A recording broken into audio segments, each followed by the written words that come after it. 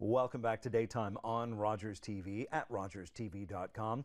Tell me if you have lived through this scenario. It's a beautiful Saturday afternoon and you decide you're going to spend the day outside. You pull a weed or two or three or 10, and 2 hours later you're limping around because you've just overdone it. Well, I'm sure we've all lived through that scenario. So we bring in Dr. Rod Overton from the Ontario Chiropractic Association, Adelaide Family Chiropractic at 1061 Adelaide Street North. Dr. Overton, that probably is, I don't think there's anybody who has not gone through that scenario. Yeah, that happens quite a bit.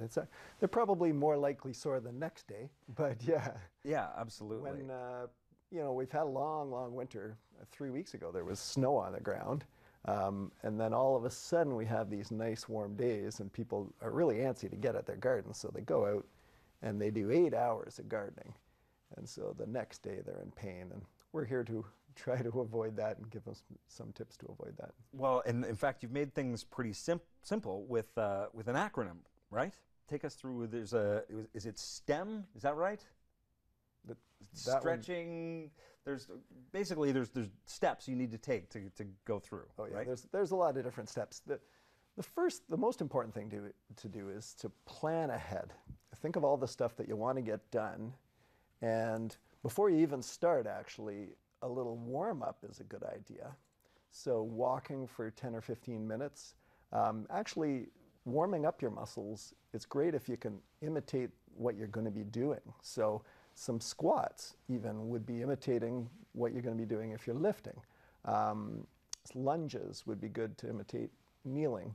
And then you want to stretch out your back statically, bending forward, stretch out the front of the legs and the back of the legs. Most people know how to do hamstrings and quad stretches. The shoulders, some shoulder rolls, 15 forward, 15 backward, and stretching out the arms like this and like this is really helpful. Holding those all for about 30 seconds each, and go through that nice routine. So now you're all warmed up and ready to do your gardening.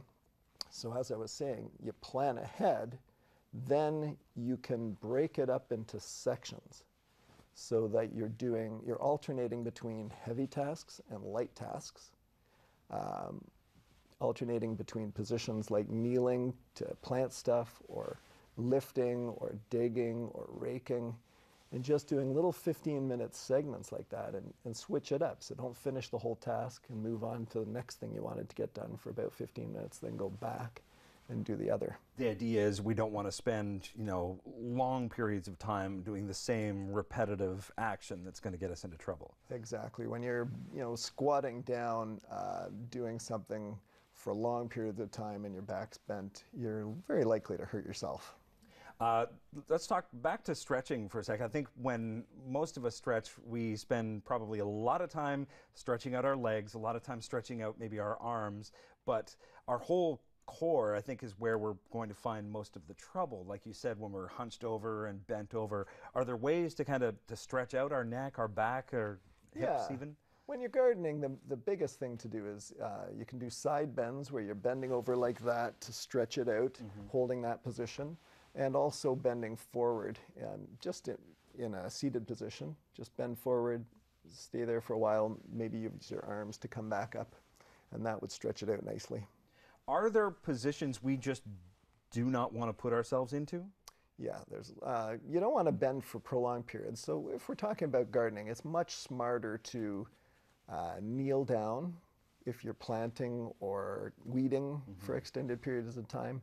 Squatting and bending at your waist for a long period of time is kind of a recipe for disaster. So that's a really important thing. And you can buy little pads at the dollar store to kneel on, or knee pads for $5 to make it a little more comfortable for you. Was at the garden center this weekend and saw a lot of people. I think everybody was. There were a lot of people, and there were a lot of people lifting Yes. bags of seed, of fertilizer, of soil. That probably is a recipe for danger as well. Lifting. Yes, a lot of these bags can be pretty heavy, and so there's some rules that you want to follow with lifting. First of all, you want to get close to the load with your feet about shoulder width apart, facing straight at the load. Then bend down with your knees, keeping your back straight. close to the load, then kind of test the load and make sure you're aware of how heavy it is, because a lot of people hurt themselves picking up something they think is going to be light and it turns out to be very heavy.